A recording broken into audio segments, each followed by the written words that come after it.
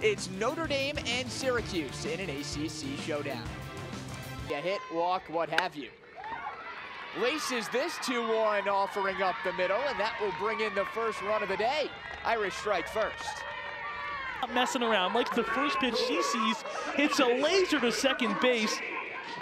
Off the glove of Johnson, in to right field, and Yasso, even with a trip around third base, scores. Adjustments, less movement in the box, and she laces this 3-1, well hit to center, and that ball is gone. Karina Gaskins gives Notre Dame the lead. It's 2-1 Irish. First pitch to Clark, lifted towards the shortstop, and Cesaris Mayer makes the play. Posner smacks it on the right side. Tid can't corral it. No throw over to first, and that'll tie the ball game. She got every stitch of this one, no doubt about it.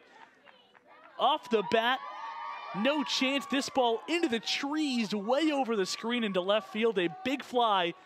0-2 pitch. Laced down the right side and through for a base hit. That'll bring in a run.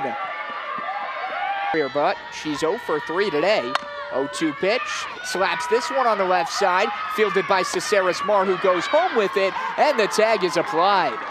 Of RBIs to go along hand, and watches this 1-0, throw down to second, in time. Layla Alves with the cannon, and heading into the bottom of the 7th. 0-1 is grounded on the right side, right at the second baseman, over to 2, over to 1, in time. Double play. Full once again. Payoff pitch coming. Laced down the left field line, over the head of the left fielder, and the speedy Yasso is in at second easily. To see another pitch. 1-2, swing and a miss, strike 3, and the ball game is over.